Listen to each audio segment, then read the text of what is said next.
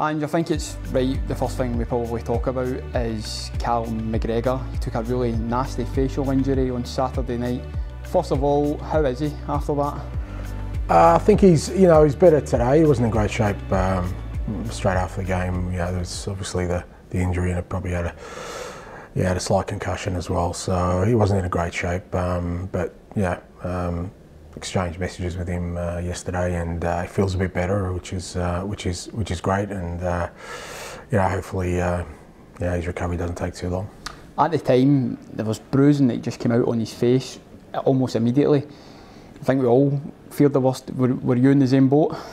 Yeah, you always do. I mean, and knowing the type of character that Callum is, for him to stay down, and to be fair, he didn't go all the way down. You could see he was trying to stay up because he's as brave as they come. So for him to come off, I knew it was something significant. Guchi was also on the receiving end of a pretty nasty challenge as well. How's he coping after that injury? Yeah, not great. I think I said after the game, didn't look too serious, but to be fair, that was, I didn't really get a good look at him, but it was a terrible tackle and one that should have been addressed by the referee on the day. He hasn't come out of it too well, and he'll be missing for a little bit as well. He's still pretty painful now. Again, I know the kind of character he was. For him to stay down and come off, you could see him trying to jog off. I knew it was significant. I was optimistic it wasn't anything too bad, but as everyone saw in the footage, it's a tackle should never have happened and should have been addressed on the day. Obviously, the draw was made on Saturday night after the game. It's familiar opponents. It's Wraith Rovers, who we faced in the League Cup. I suppose after Saturday night, you'll be glad to get a home tie in front of the Celtic fans in the next round. Yeah, I think it's important. Particularly when you get sort of drawn against clubs from the lower leagues. There are challenges there. The pitch wasn't great, in the last round, obviously, and against Alloa, and they're the kind of things you want to try and avoid, just not from a performance point of view, but just from protecting our players, because you can get things like injuries we got on the last round. So the fact that it's at home, I think, in front of our supporters and on our pitch, I think is a good advantage to us. Looking back on the game as a whole, you said before the game the main objective was to get through, but a positive, of course, from Yakimakis getting on the score sheet and getting back in the goals after a period on the sidelines. Yeah, it was good for him, and more importantly, good for him to get 90 minutes. He's obviously had an interrupted first half of the year, and but he's worked awfully hard, during this period between games. We gave most of the guys a week off, but he stayed here at Lennox Town with quite a few of the other boys and put in the work, and he got through the 90 minutes and he got through it pretty strong. You said scored his goal, which was good, so it's a good sort of foundation for him. Another goal scorer on Saturday night was Lee Labada. That's 11 for the season, 8 assists.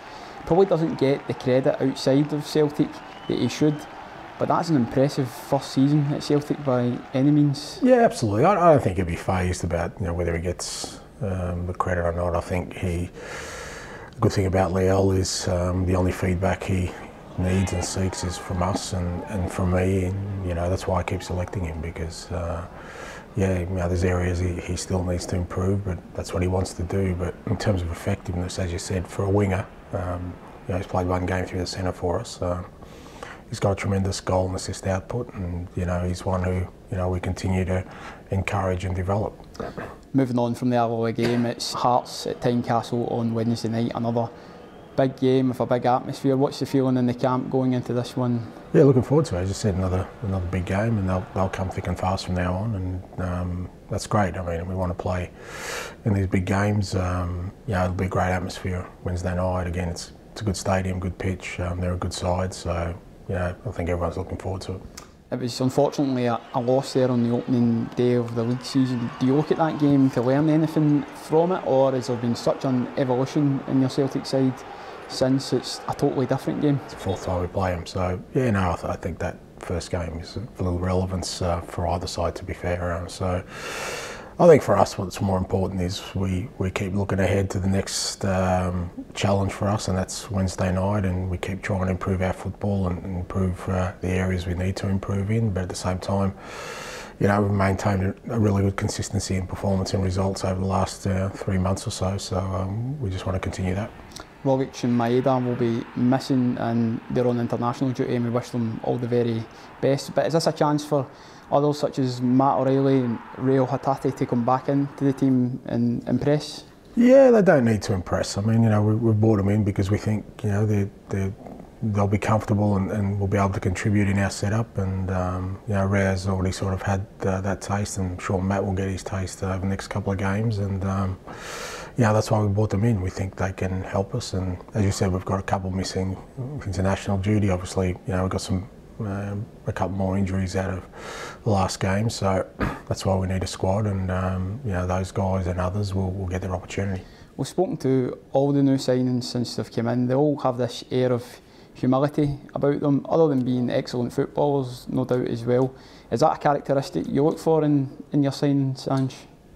Yeah, I think you know, I've said many times, you know, you're bringing people into this environment. They're not players, they're people, and who they are as a person is important to me, and you know, the values they have. You know, I'd like as much as possible to be aligned to the values of this football club, and you know, you mentioned humility and empathy, and they're, you know, big parts of the values of this football club, and you know, I think that's what we try and match up. I think it works better for both parties, and you know, certainly the lads who have come in, not just in this window but in the last window, are contributing to having a really strong sort of team culture here, which is important. And just finally, we are in the last week of the transfer window. Do you anticipate any further movement, or are you happy with the shape of your squad? Oh, look, we stay alert, we stay agile. There still could be some things that happen, and you know, we're still looking for loans for a couple of our younger players. So you know, I'm sure there'll still be some activity between now and the end. You know, what sort of activity that is and what it is, we'll just, you know, see how it all develops. But you know, from our perspective, our planning has, you know, gone to schedule so far, and you know, hopefully that continues till the end of the window.